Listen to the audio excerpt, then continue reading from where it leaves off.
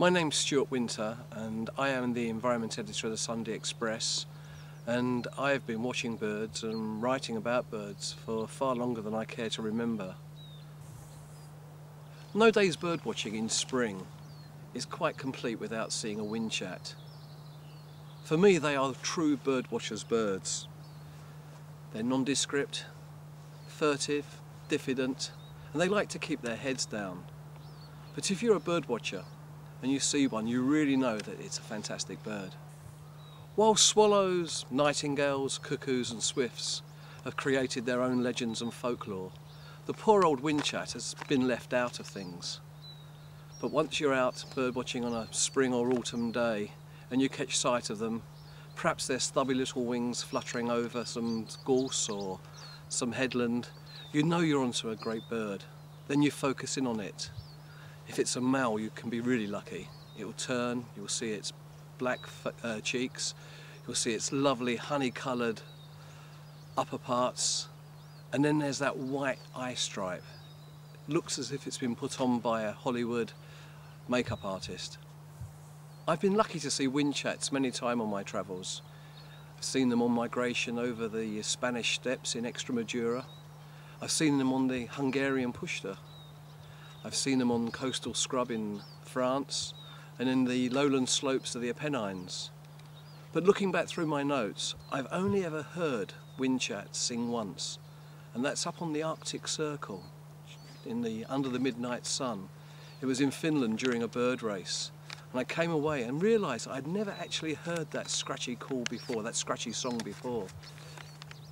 Yes, the whinchat song is very subdued. I wonder how many birdwatchers in the UK have actually heard one.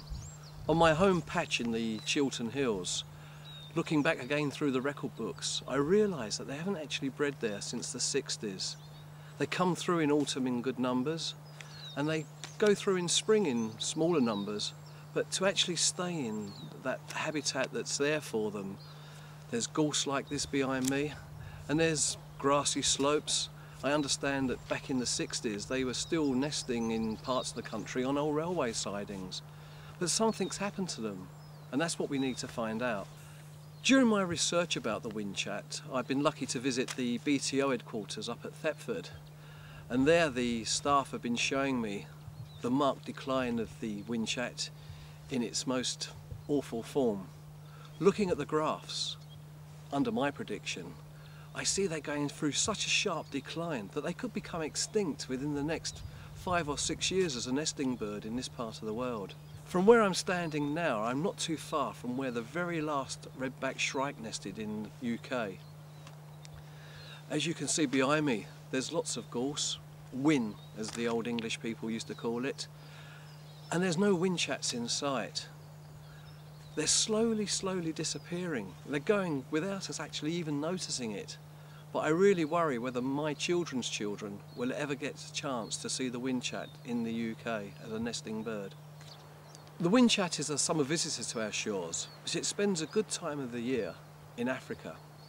And this is where we have to ask ourselves, is something happening to its population in these southern latitudes? Could it be habitat loss? Could there be something else happening? This is where the work of the BTO and its partners in Africa is so important. Through their research, we hope to find some of the answers that's happening to the whinchat, so please give them their support.